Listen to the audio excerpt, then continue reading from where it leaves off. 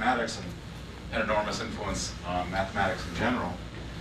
He passed away last August, and after he died, I was asked to give a colloquium talk about his work at the University of Maryland, and since then I've been studying some of his work and his thoughts about mathematics, and that's what I'd like to present in this talk. So let me briefly give a biography of him. So Thurston, he was born here in Washington, D.C. in 1946. And grew up in Wheaton, Maryland. He went to college in New College in Sarasota, Florida, and then in 1972 earned a PhD from the University of California, Berkeley.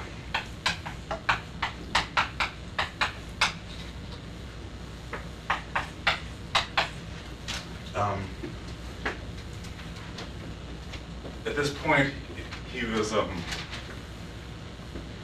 really revolutionizing mathematics in a big way, and I'll describe a little bit of this later in the talk. 2 years later, in 1974, he was appointed a full professor at Princeton, where he spent a good deal of his career. At the age of 28. I met him after I was an undergraduate at Princeton, and at that Princeton University had a tradition of encouraging undergraduate research, and the senior thesis is a very big thing there. And I was looking for something to work on for a senior thesis, and various professors said, well, we just hired this new guy that might be an interesting person to work with, and they were right, and I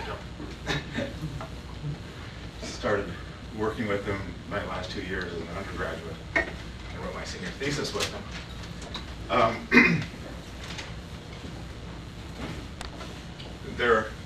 He encouraged me to go to graduate school at Berkeley, which is what I did, and ended up working with his thesis advisor, Mo Hirsch. Then when I finished, he and Dennis Sullivan spent the academic year 1980-81 at the University of Colorado in Boulder, where I worked with him as a postdoc. So after a self-imposed exile to Berkeley, I worked with him my last 2 years as an undergraduate and postdoc. After that, in 1982, he was awarded a Fields Medal.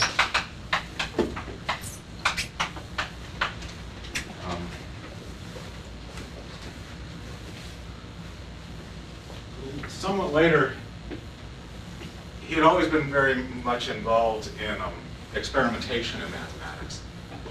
I remember when the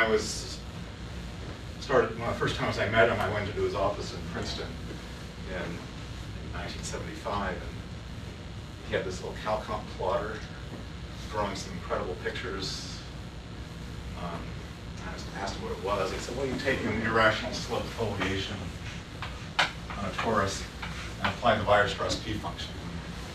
Got that. It makes a lot of sense now. He had always been involved in and was aware that technology could be used to visualize geometric phenomena. And around 1990, he was instrumental in setting up the Geometry Center at the University of Minnesota.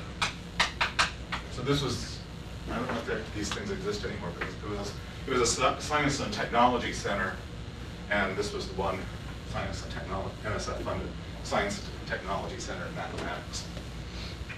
Later, it unfortunately closed around 1995. Around that, in 1991, he moved to California, back to Berkeley, because in 1993, he became the director of MSRI.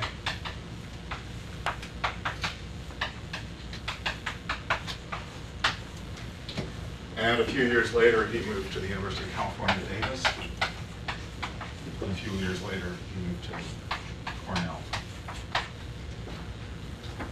So, 2003.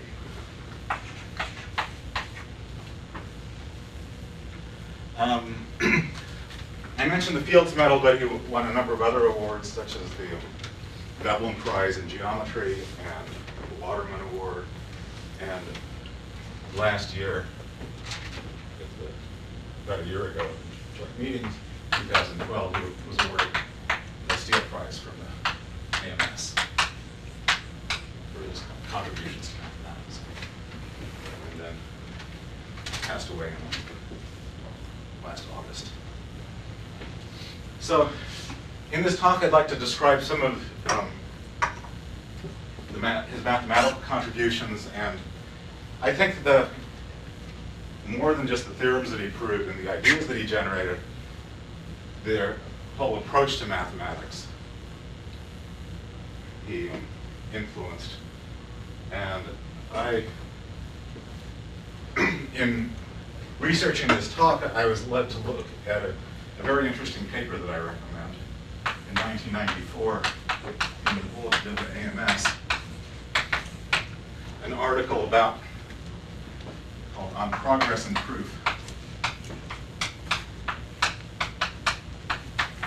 in Mathematics. And some of it is explaining what he thinks we're doing as mathematicians. And this was in response to a controversial article by Jaffe and Quinn about theoretical mathematics and lack of rigor and the harms of lack of rigor. And one paragraph is directed at Thurston and his lack of rigor. And part of the article is to say that the questions that they're raising are not really the right questions and what it is what we're doing as mathematics. And the first part of the article describes what it is, and his idea is what we're doing as mathematicians. And he says that there's just a statement, how do mathematicians advance the human understanding of mathematics? And I think it's very interesting reading this, and I recommend it. The second part of the article is somewhat autobiographical and talks about his experience in the areas that he studied. Okay, so I'm not going to be able to describe in a short talk all the different contributions that he's made, and I'm not confident to do that anyway. But what I would like to talk about in sort of the historical order, and I'll tell you what I'm not going to talk about, is the first subject that he worked on was foliation theory. And in some sense, answered the main questions that no one was even close to looking at. This was done maybe up until about 1975. And I was the work that awarded him the professorship at Princeton. I was reading the papers when I started working with him, but it didn't seem like anybody else was reading. And the papers aren't that easy to read, and they were sort of the end of the story, it seemed. And he addresses this in his article, that people were congratulating for killing off the field. That he had solved these problems that nobody else had even thought about might be true. And rather than trying to digest the ideas, they left the field, and eventually he had no one to talk to about the subject. He left the field. And remarks that more people knew about the subject of foliations in 1975 than they do now, or 1994. It's probably even more true now. And I think this was maybe an interesting reflection on the self-destructive aspects of our profession, in that the success is to kill the field. And he comments in the article how people were congratulating killing the field. So he was destroying jobs. Well, he was more successful at creating jobs in the next two areas, and so When I started working with him in 1975, he was giving a course on surface diffeomorphisms and two-dimensional topology. And as a student interested in topology at the time, people said, well, everything's known in 1 dimension and 2 dimensions. Nobody knows anything in 3 dimensions and 4 dimensions, but everything was known. There's a very successful theory of classifying manifolds in higher dimensions. So Thurston showed that in dimensions 1 and 2, there's actually a very rich structure that hadn't really been addressed until the 1970s. So I'll say something about the theory of surface diffeomorphisms, which really led to an explosion relating two-dimensional topology and dynamical systems, and Riemann surface theory, type number theory. The following year, he moved up to dimension 3 and gave a course on 3 manifolds, and in particular, geometric structures on 3 manifolds. And the most interesting geometric structures and these were things that he had been looking at since he was an undergraduate at New College, were 3 manifolds that had hyperbolic geometry on them. So, particular hyperbolic 3 manifolds.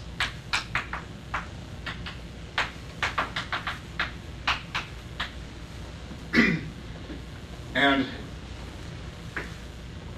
at the beginning of the course, he described a notion of geometric structure, which is now called a locally homogeneous geometric structure. These were the study of which really began with Ariston in the 1930s. And these were ways of putting a geometry on a topological manifold where the coordinate charts map into a certain geometry, like hyperbolic geometry or Euclidean geometry.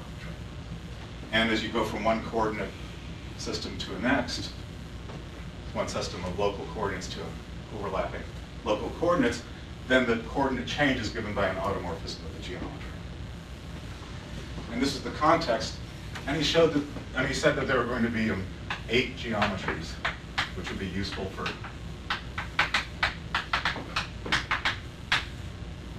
studying 3 manifolds, and conjectured that every 3 manifold can be canonically decomposed into geometric pieces. And I think maybe his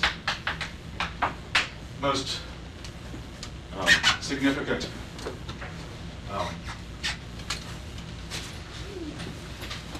technical mathematical contribution would be the geometrization conjecture, which was recently proved by Carroll. And I think it's maybe significant that the most significant achievement is actually a conjecture, because it maybe indicates the open-endedness of our subject. Okay, so these are the topics that I will discuss in this talk, but they're just a small amount of number of things that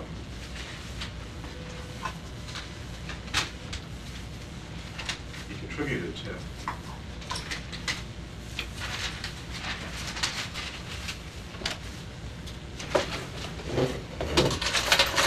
A few of the things that I won't talk about.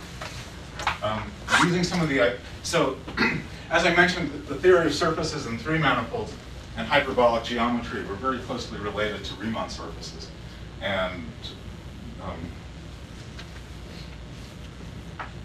moduli Riemann surfaces, which is called type-Miller theory. About the same time as, this was in the late 70s, there are some remarkable developments in holomorphic dynamical systems, and there's some of the ideas that were used in geometrizing 3 manifolds had applications and analogs in complex dynamics. I might mention also that there was at the same time in the late 70s, he was working with Milner on one-dimensional dynamics.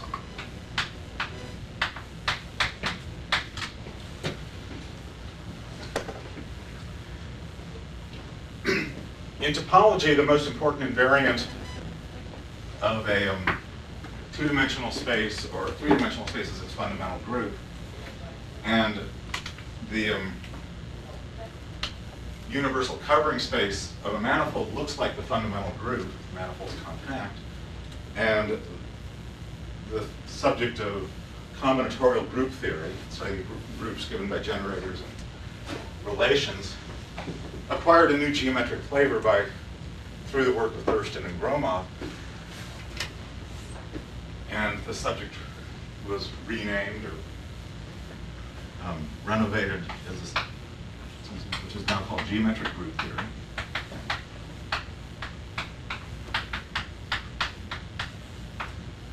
To which Thurston had a major influence.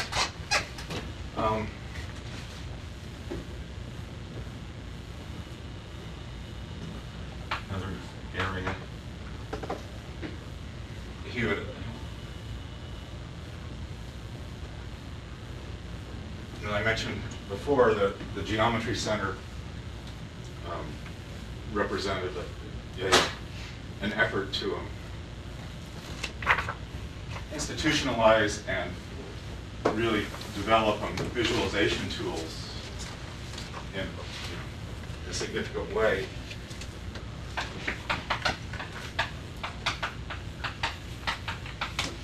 And at the Geometry Center,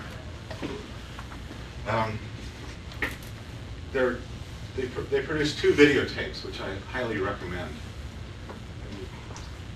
Classics, because I don't think they're anything like that will be produced now. You can find them on YouTube. Thurston really liked puns, and the first one is called Not Not, and it describes the hyperbolic geometry on the complement of a knot. Say a knot is an embedded circle in the three space, or in the three sphere. And so the complement of the knot is what's not in the knot, and is the subject of this videotape. It's a little bit strange because it doesn't really have, it's not clear what the audience is. So it starts at a very low level, and at about 20 minutes into the talk, you're gliding through a tessellation of hyperbolic three space, and somewhere it accelerates. But it's well worth looking at. It was followed by another videotape, also on YouTube, called Outside In, which animates an eversion of the sphere that he came up with.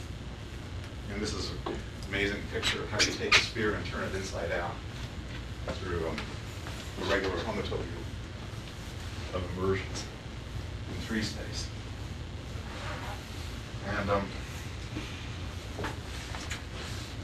his efforts in visualization, I remember I got involved in visualization after my year as a postdoc in Boulder. And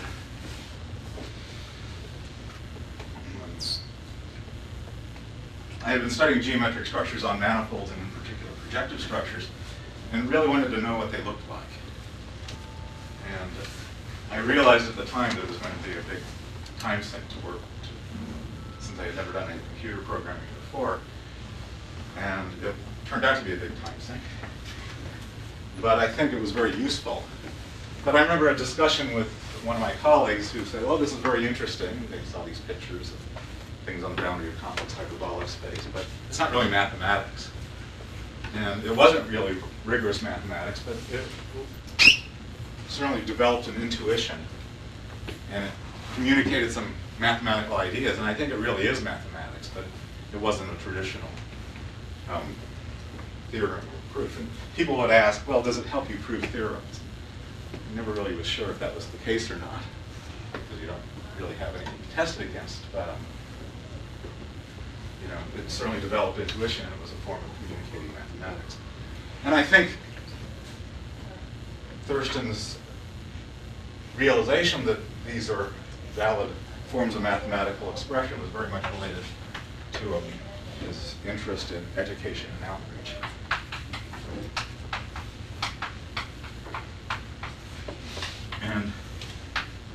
About the time that he was involved in the Geometry Center, he had developed a course with several other people called Geometry in the Imagination, named after Hilbert and Cohn Vossen by that name. And as far as teaching and disseminating mathematics, in particular geometric ideas.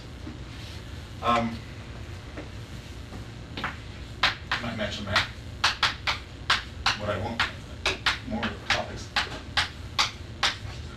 In the relationship of mathematics and art. And last summer I went to one day at the Bridges conference in Towson and saw lots of interesting examples of things that related to hyperbolic geometry, things made with them. Three-dimensional printers, pretty amazing. Objects, you can see hyperbolic geometry, dresses, crochets that are made in hyperbolic geometry. And it's probably easy to find these things by simple search on the web. And most recently, in around 2010, he started working with a Japanese fashion designer, applied ideas of geometrization and the 8 geometries to a fashion design. And there's a nice article by Kelly Delp in Math Horizons last summer that describes mathematics and fashion design. Okay, so these are some of the things that I will and won't talk about later.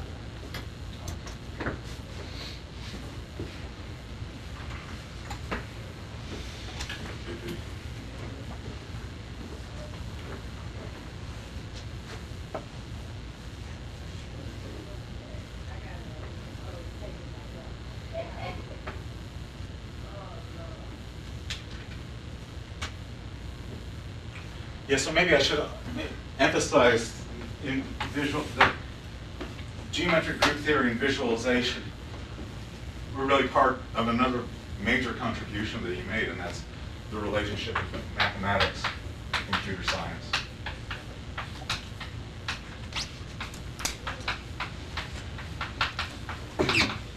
And the different kind of geometries, which I'll say a little bit later in the talk, all correspond to different kinds of combinatorial configurations and networks. And there are some very interesting papers about using different kinds of geometries to model communications networks. And in geometric group theory, a group is a group given by generators and relations gives rise to a graph, a Cayley graph of the group. And the combinatorial properties of that correspond to certain properties of the network, and that's for applications in computer science.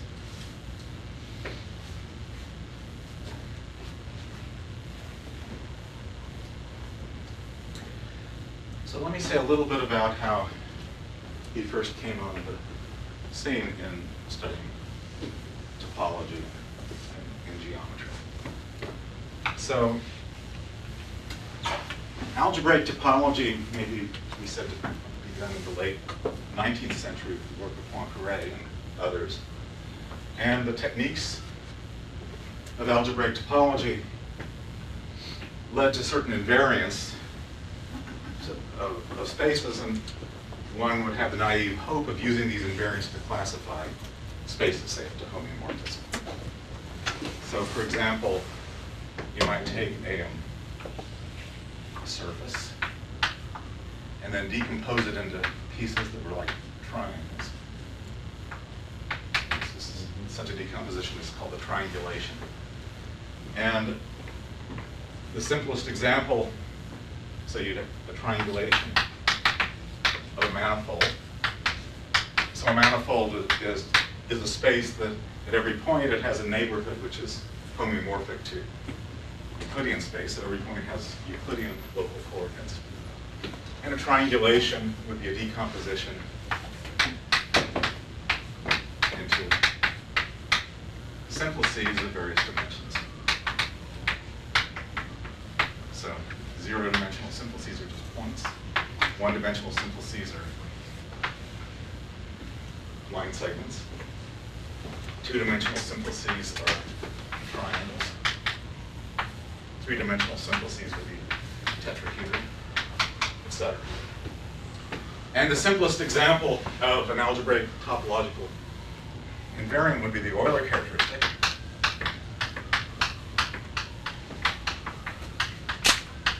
Which in the case of the surface would be the number of vertices, in other words, the number of 0-dimensional faces, minus the number of edges, that is the number of simplices of dimension 1, plus the number of faces, triangles, which is 2. And this is an integer. And it's proved in the 19th century that for a closed orientable surface, say if the surface has genus G, it's closed, no boundary, compact, and it's orientable,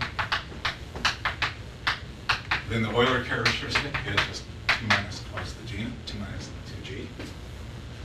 G is the number of handles. This is 2 handles.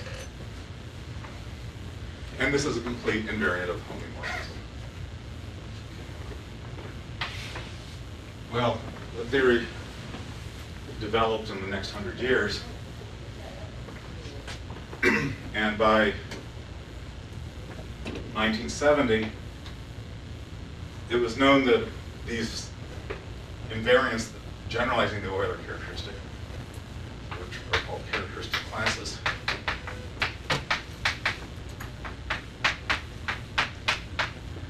led to invariants that could classify manifolds. So the precise statement that these could classify closed manifolds and manifolds, and is the dimension at least 5. And we assume that the fundamental group is simply connected. And so there were a finite set of invariants that could classify these manifolds up to homomorphism. And this was the culmination of a great deal of work. So very little was known at that time in dimensions 3 and 4. Dimension 2 had been settled much earlier. Things were very complicated because the fundamental group could be quite complicated. But if you assume that the fundamental group was, say, a finite group, then you wanted to know the answer badly enough and had some very good algebraic colleagues that you could ask to compute various groups with, one could effectively classify manifolds under these conditions. And so this was sort of the situation in geometric topology around 1970, I'm told.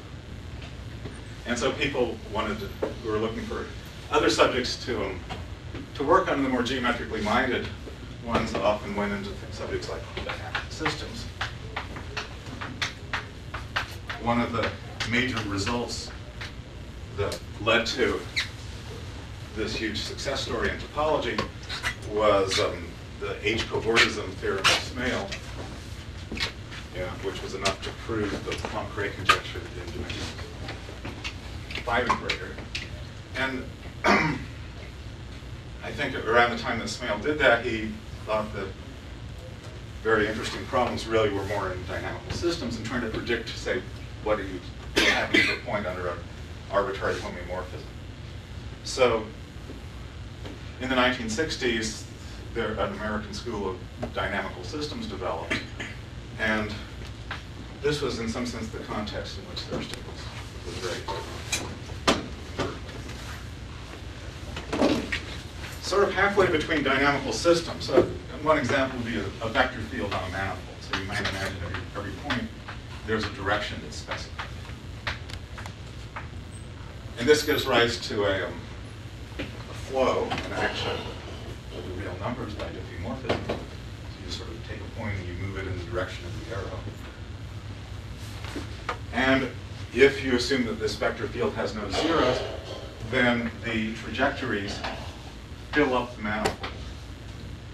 So at every point has a neighborhood which is filled up by these submanifolds. In this case, these are just one-dimensional submanifolds, they're curves. And this picture is what is a special case of a general object in geometry called a foliation. Okay, so a foliation is a decomposition of a manifold into submanifolds such that locally, the manifold locally looks like Rn, and the foliation locally looks like a decomposition of Rn into Rks.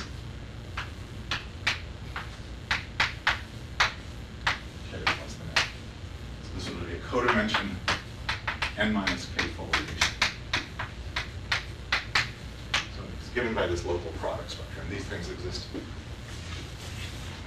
in many natural situations, and in particular, some of the most interesting dynamical systems that Smale and Anosov and Sinai had studied, generalizing the really important examples of studying geodesic flows on negatively curved Riemannian manifolds. I'll say a little more about this, which hyperbolic manifolds are a special case.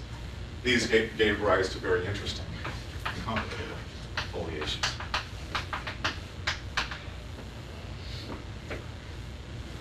Okay. And in differential geometry, if one has a flat connection, one gets foliations which are very complicated and interesting. And so many questions that have been studied for manifolds could be then applied with a new sort of dynamical aspect to study foliations. And so the main thing that went into building the characteristic class theory was a classifying space, the space that represented all possible kinds of topological behavior, and the things like the tangent bundle of a manifold could be understood in terms of maps into a classifying space. So in the standard case, this would correspond to a Grossman. Just record using the Gauss map where the tangent plane to a manifold lives. Well, Heffliger found a similar classifying space for foliations called B gamma. And a foliation would have a classifying map which would be a map into this very large space. And the invariance, the analog of characteristic classes of manifolds were characteristic classes of foliations. And there were some various examples that have been constructed. Thurston's first remarkable achievement was in studying foliations in the three-sphere.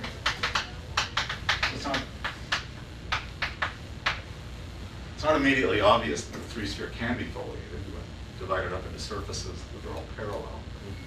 And if you know how to do it, you know how to do it, but if you don't, then it's challenging. And he showed that there were so many foliations of the three-sphere, and his construction used hyperbolic geometry in an essential way. He showed there were so many foliations of the three-sphere that the third homotopy group, which is a group constructed out of maps from three spheres, of the Heffliger classifying space. So this is like a Grossmanian. Think of it as a nice infinite dimensional space, but it should have built out of lots of cells. And this group, which is usually going to be a finitely generated abelian group, has a surjective homomorphism onto the additive group of real numbers. So it's really enormous. And so this result, which he proved as a graduate student, attracted a lot of attention.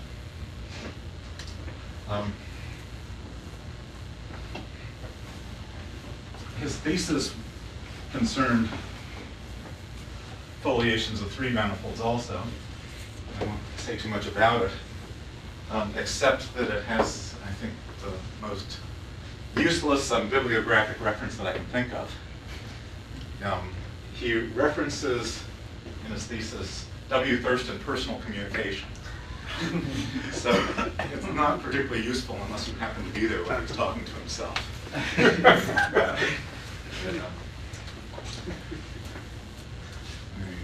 I'm not sure I recommend this to graduate students writing theses, so don't get any ideas.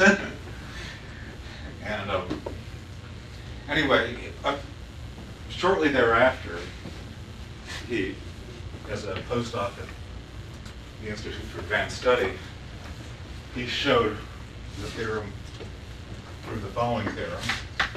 And I won't give the full generality just stated in code dimension 1. So those of you who have a closed N manifold,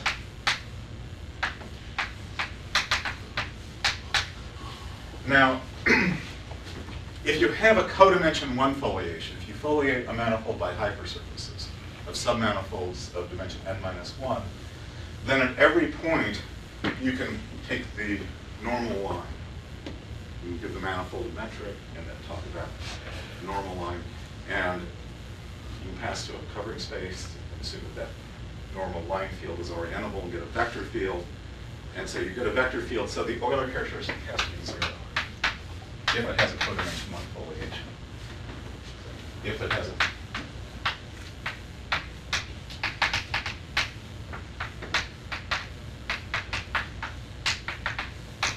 if it can be decomposed into n-1 dimensional submanifolds in a nice standard way.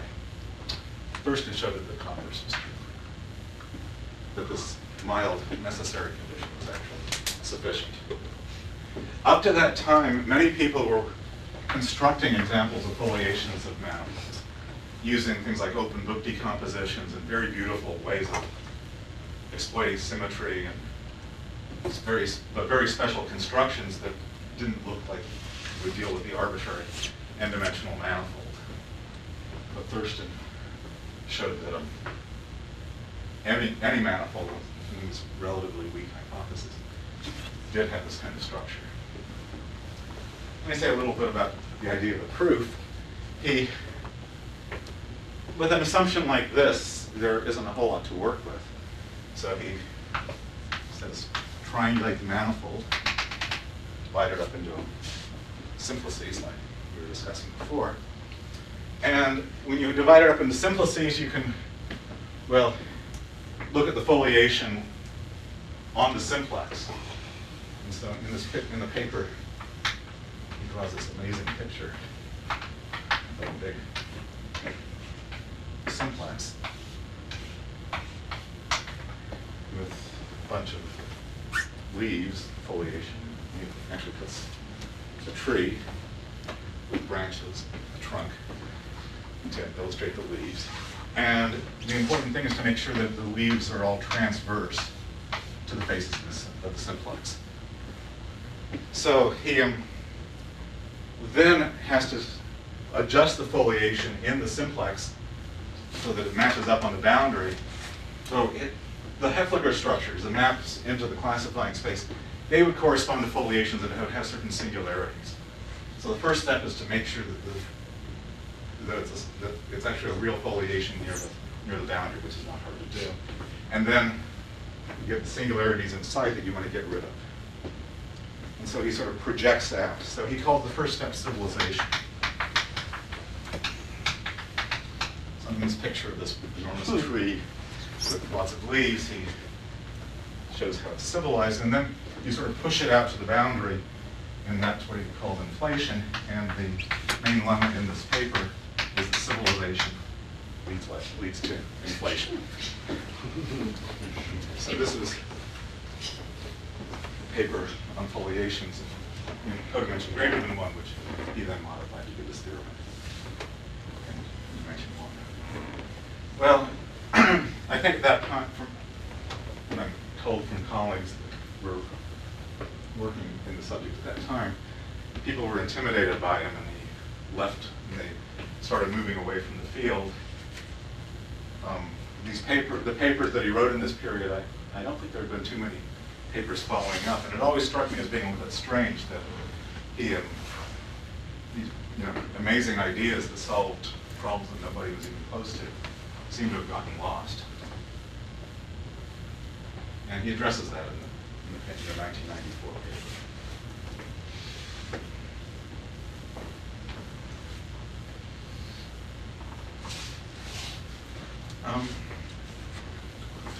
So that destroyed jobs, but jobs were created in his later work on three manifolds. How I got involved in this subject. He was interested in a simple problem.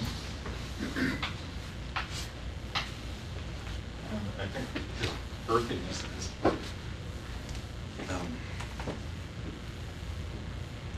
sense of humor are apparent through all of this. I didn't prepare any, this talk's not very high tech, but if you look in the previous issue of the bulletin of the AMS, there's a photograph, and I'll just pass this around, of a mural that if you've been at Evans Hall in Berkeley, before, up until maybe 7 years ago or so. On the 7th floor, there was a big mural that was painted of a really long, simple closed curve on this surface. And the discussion that he gave was that you imagine transforming the surface. So this is a disk with 3 holes removed. And you get a diffeomorphism by taking these 2 disks and moving them around, followed by doing these 2 disks. And so this first curve doesn't, this curve that I drew doesn't get affected by that, but then when you wrap it around like that, then you get something that looks kind of like, let's see if we get lost here, so maybe I'll even try. But you get a longer curve. You can see that on the last page in this article. When you imagine iterating this procedure, and the fact that the curve doesn't intersect itself is preserved under this transformation, under this homeomorphism. And if it doesn't intersect itself, and it's getting longer and longer, then it's going to be following strands that are almost nearly parallel. And in the limit, what does it look like? Well, in the limit, it looks like a foliation.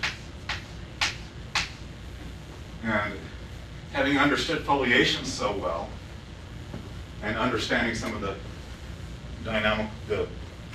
phenomenon occurring in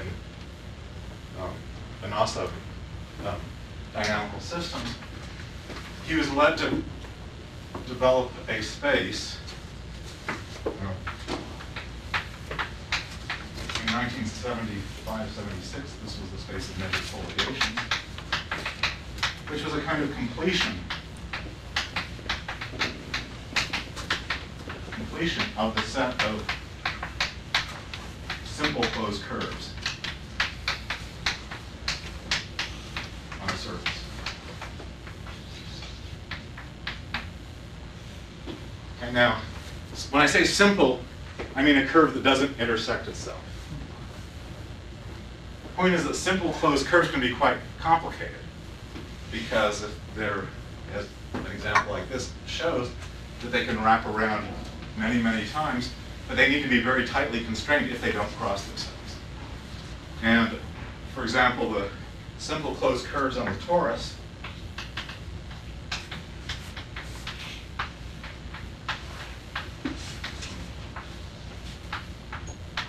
this is classically known. These can be determined by their homology class. They correspond to relatively prime pairs of integers.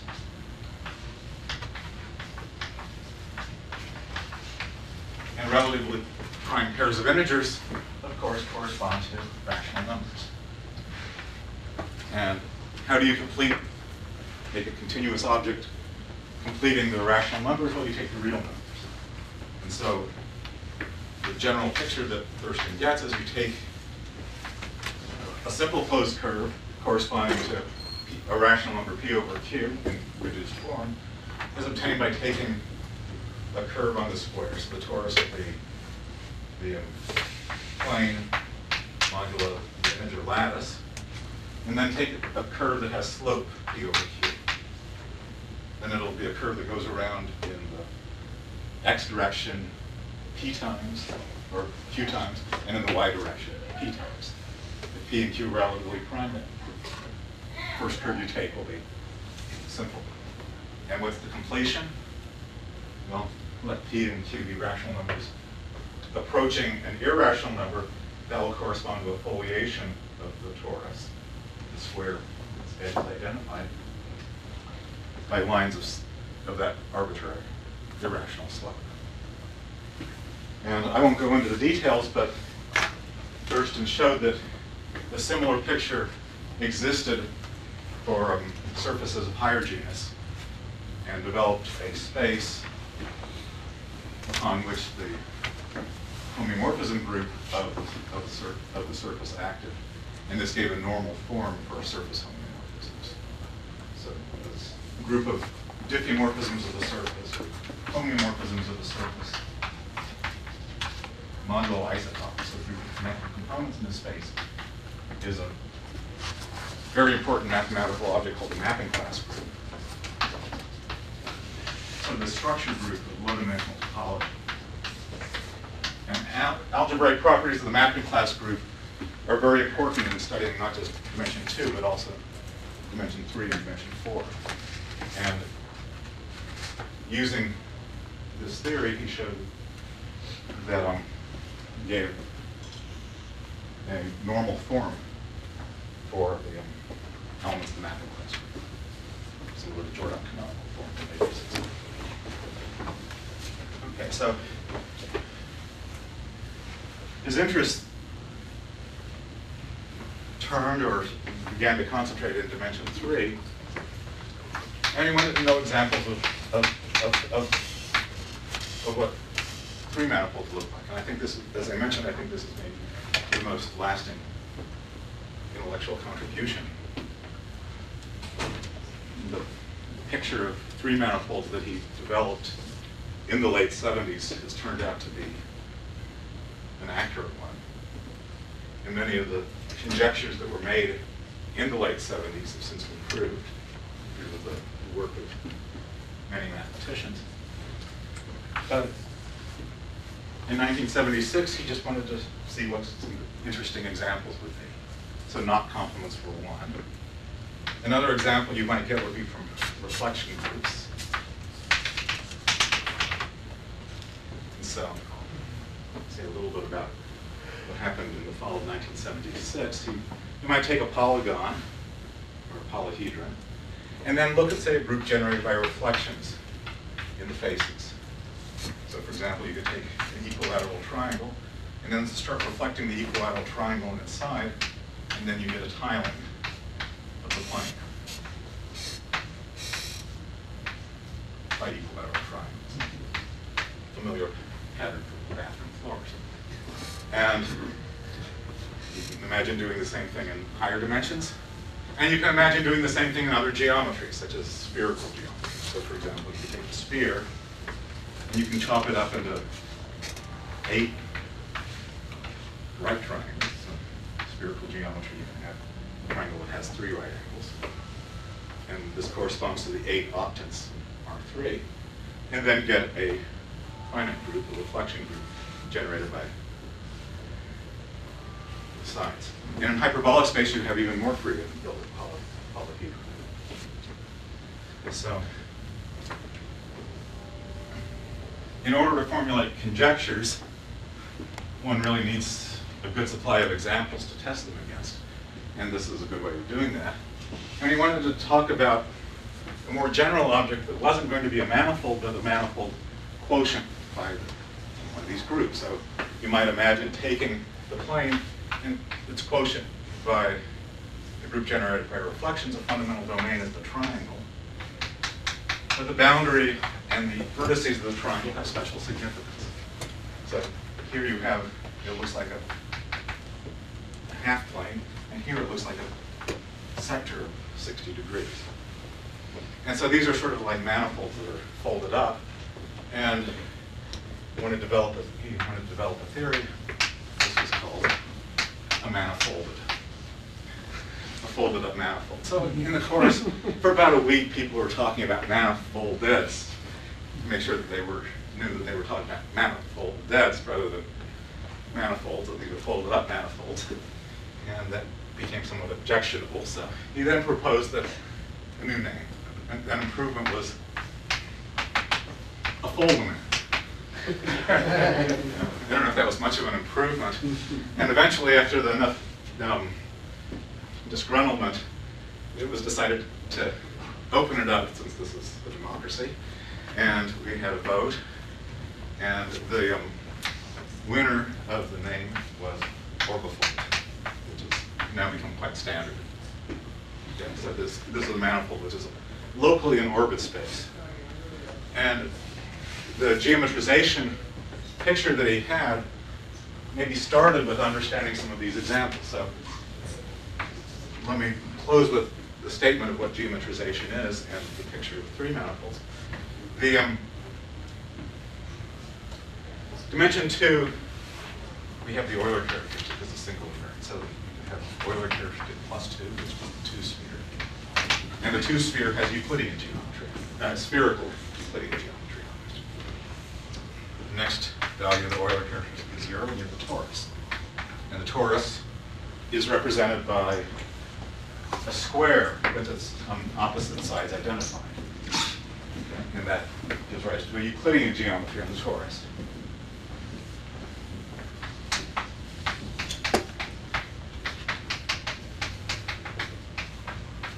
And then, once the Euler characteristic is negative, you get much more variation. You get surfaces of higher genus. And they all have hyperbolic geometry, as was known to Poincaré and many mathematicians in the 19th century. And so the geometrization of two manifolds is into these three flavors. Well, three manifolds are more complicated. And another thread, which Thurston united, was the existing three-dimensional topology. It was known that every three manifold could be decomposed along two spheres. So as you can see, two spheres and tori are sort of special among surfaces. So you can imagine taking some three-dimensional manifold, like a knot complement, and then connecting it up by a 2 to another three manifold. And inside that 2 would be a two-dimensional sphere. And this was a notion of connected sum. You remove a disk from one, a disk from another, and then glue the complements together. And Knazer and Milner showed that every three manifold can be uniquely decomposed as a connected sum. So it makes sense to look at ones that can't be decomposed. Much later, in fact, in the 1970s, it was shown that there was a similar decomposition along tori. And so this is the work of Jacob, Shale, and Johansson.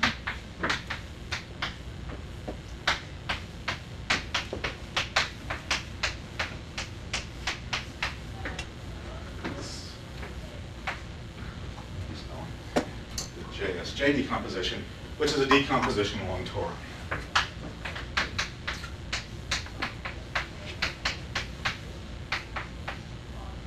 And the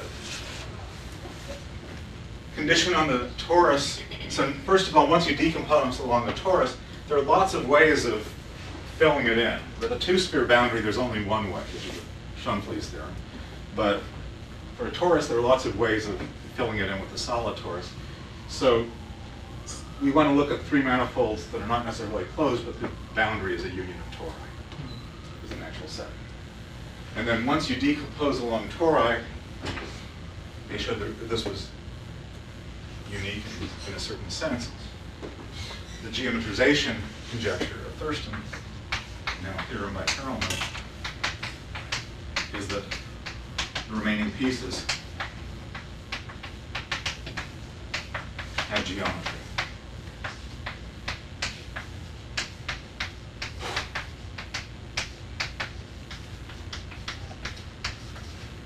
So it's more complicated than in dimension 2, where every surface has a geometric structure, one of these 3 types of geometry. Now you have to decompose it along in a very specific way into various pieces. And 3 dimensions is more complicated than 2 dimensions. Here there are only 3 geometries. In dimension 3, there are 8 geometries.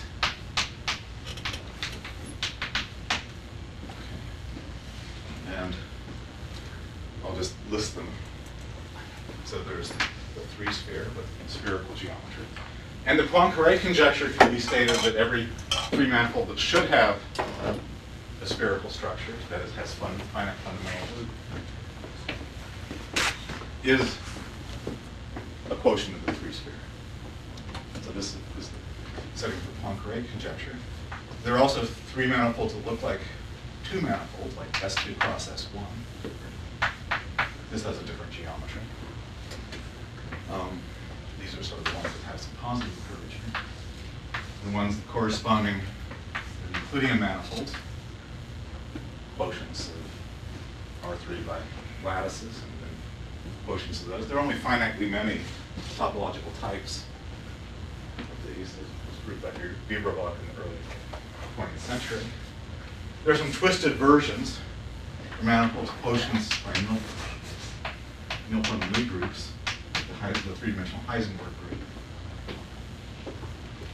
These were known before. Also, some rather interesting 3 manifolds that are obtained by taking a hyperbolic automorphism of the torus, so take an integer matrix that has real distinct eigenvalues, look at the corresponding map of the torus to itself, and then take a suspension of that, get an interesting geometry, solved geometry. These were basically well understood. And then you have hyperbolic 3 space. I'll put that down here because the picture should really look like this. But most 3 manifolds should be hyperbolic. Then there were 2 geometries that have some hyperbolic 2-dimensional geometry, such as the geometry of products.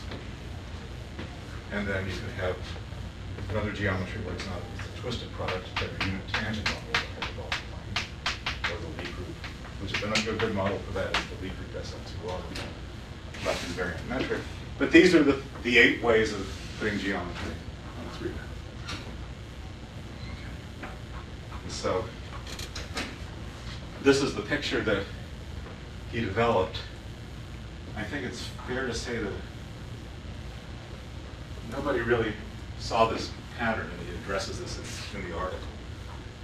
And proving this, he had proved many special cases of the geometrization conjecture, involved bringing in techniques from all kinds of different mathematics, from dynamical systems, from 3-manifold topology, number theory came in at certain points, Teichmüller theory and Kleinian groups, which the main technique was quasi-conformal mappings, which had become a very well-developed analytic machine, played a crucial role in his proof. But the general picture was that the 3 manifolds had this pattern, and that's been proved. Okay, so I'll stop there, but I should encourage you to look on the web to see how these 8 geometries and the geometrization have applications to fashion design.